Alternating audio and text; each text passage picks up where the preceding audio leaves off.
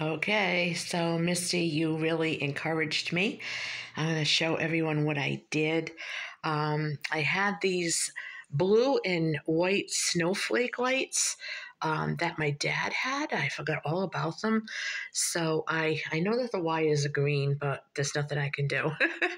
um, but I intertwined those along my mantle, along with my regular decor, and it's so snowy looking. And I did leave out the snowman from Rudolph that I had in my kitchen, and I bought some of this fake snow or icicles, and I put that up.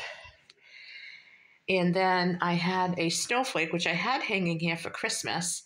So I put that back up. And I have two snowflakes on the handles of the fireplace. And then I know this might look a little pathetic. There's not much decor on it, but that's my little tree. I found it at the Dollar Tree, and that's the only snowman ornament I own. So I definitely have to get some more. But yeah, so that's my little tree. And then I'm going to take you guys over here. And on my coffee table, I have one of the blue snowflakes that I bought. I put it on a white dish on top of it with some plastic snowflakes and my little tea votive candles, my little tea light candles. And they are little snowflakes.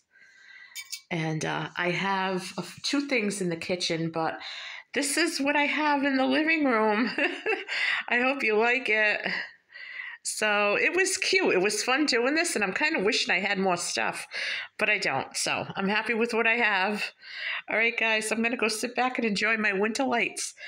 I'll catch you on my next video. Have a good one.